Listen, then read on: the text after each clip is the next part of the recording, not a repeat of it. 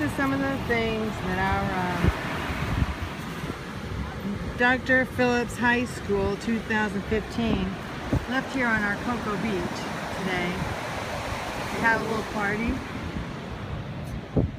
and they decided to make a huge mess full of alcohol and beer cups and towels, and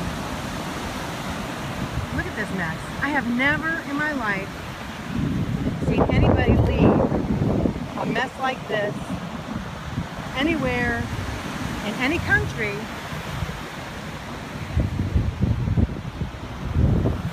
And Patrick Air Force Base has to come clean up their mess.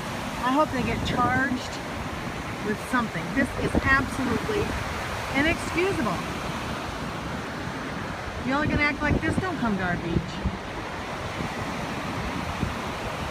It's just awful. Makes me so mad. I mean, it's just, I mean, come on.